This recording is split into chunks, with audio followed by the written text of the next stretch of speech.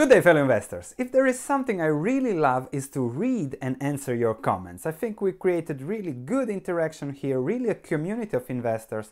And from now on, each Friday, I will do a video answering your comments, the most interesting comments, to discuss a little bit in depth what is going on, because there is so much value in them.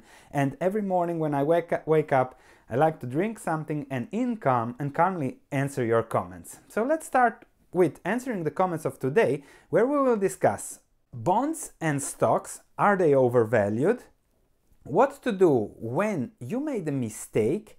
And is the price earnings ratio of the S&P 500 at 17 or at 25? And tomorrow there has been also a great comment about my net worth, but I really want to dedicate a full video to that, to discuss my story, how I evolved over time and where I am now and where I see myself going in the future. But more about that tomorrow. Let's dig into the first three comments today. Stamat says, at this time, aren't both stocks and bonds overvalued? What percent stocks and bonds would Graham suggest today? As we made a lot of videos about Graham, it's a very, very good question. So I answered, as for bonds, Buffett's average maturity is 4 months, so probably Graham would suggest the same given the flat yield curve. The flat yield curve says that there is not a big difference between yields from a 2-year bond or from a year bond and a 10 or 30-year bond. So if you take the shorter maturity, you really lower risk. If you take a long-term maturity, then you are betting on that interest rates will go down and then the value of the long-term maturity will go up. But that's perhaps a little bit too early to do now, especially as interest rates are rising and the Fed promises rises. When the trend shifts, you can time that pretty well. You might want to go long-term bonds, even at these low or a little bit higher interest rates. So it's very interesting there. However, 4-month maturity, so you're practically not risking anything, and those cannot be overvalued. Those are fairly priced and you will get what you invest in the next 4 months. So short-term maturities eliminate risk and give you some kind of return where you can wait for better risk-reward opportunities.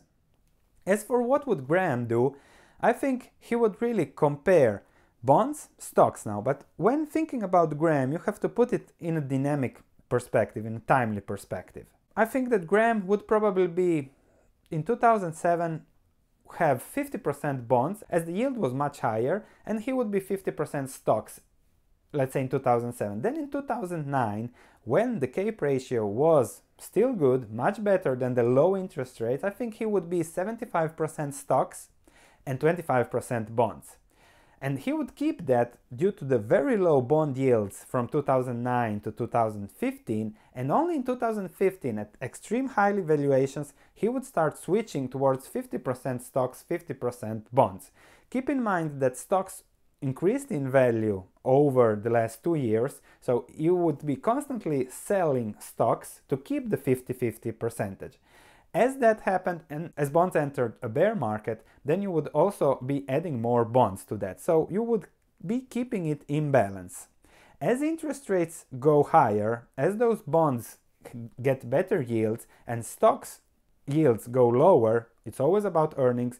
Graham would probably go 25% in stocks now, from 50, 40, 30 and 75% in, as Buffett is doing, short-term bonds. A lot of positions Buffett cannot sell, so his position is now 40% cash waiting in short-term bonds. So Graham would be, I think, leaning to such an allocation. Not much stocks, a lot of bonds, and when things get better, buying cheaper. This we are talking, of course, about the defensive investor that invests in index funds and secure, safe bonds. Another great question was from Jake Wilson. Hi Sven.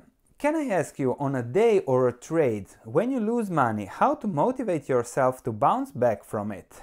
Jake really asks a novice question because he is seeing the stock market as a trading place where to make gains and profits in a short time. Secondly, he's emotional about what he does. He thinks that we can be good, be bad, and that what happens on the stock market is related to us personally. To be a great investor, what happens in the stock market? First, anything can happen.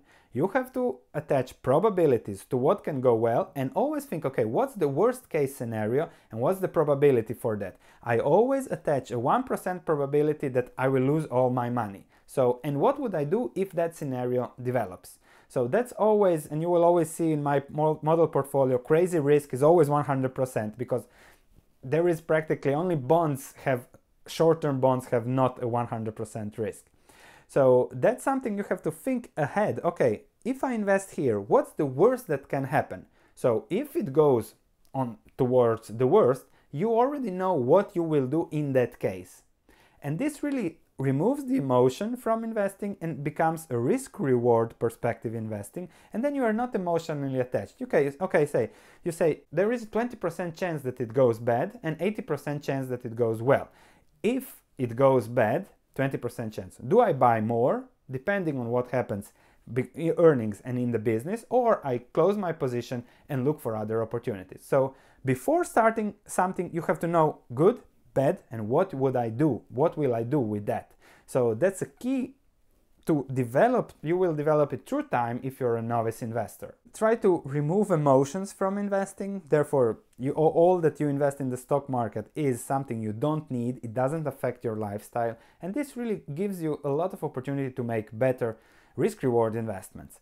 If you chase gains, you might do well for a while, but then you will lose when there is a real bear market and shit hits the fan. That's how usually the stock market works. A third comment from Nabi Rose: on CNBC they have said multiple times that the S&P is valued at 17 times earnings. Are they wrong or are you? I said I don't know whether they are wrong, but I know I'm right. And here is the chart from multiple. So the problem is that it's much easier for Wall Street to sell something at a 17 multiple than at a 25 multiple. And the 17 multiple is what analysts estimate to be the forward price to earnings ratio. However, always those estimates are always adjusted downward. If we take a look at the estimates, forecasts, and what happens in reality when that happens, you can see that all of them really go down at least 10, 15, 20%. Which, when you look at adjusted earnings in relation to real earnings, that include stock compensation, impairments, and all the other non-recurring that the management says, then you're quickly from 17 to 25. And that's something that really makes a difference. And as of course Wall Street is selling 17, I think it is real 25. So see how that fits and whom you should believe, that's up to you. So thank you for watching. Tomorrow I'll put a video about my net worth, how it evolved over time. I'm really not that focused on net worth. I'm more focused on financial independence, using that money for improving my lifestyle, my life, opportunities in my life. And that's what I have been doing for the past, I think, 15, 17 years. Stock market returns really helped a lot. So more about that tomorrow. Thank you for watching. Looking forward to your comments. As always, I love to read them, answer them, and discuss them. See you in the next video tomorrow.